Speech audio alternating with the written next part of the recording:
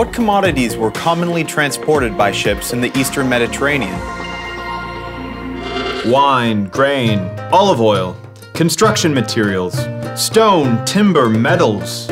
These are the commodities that are most commonly transported by ships in the Eastern Mediterranean. Here, let us see what we are transporting on this ship.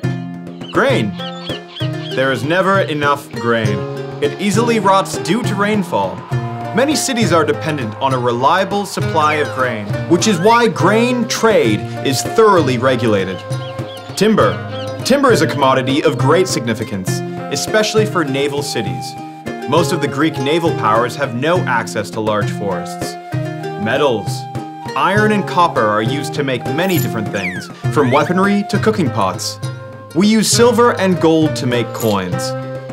We transport marble and other types of stone for the construction of public buildings. Oh yes, I forgot slaves. They too are a commodity.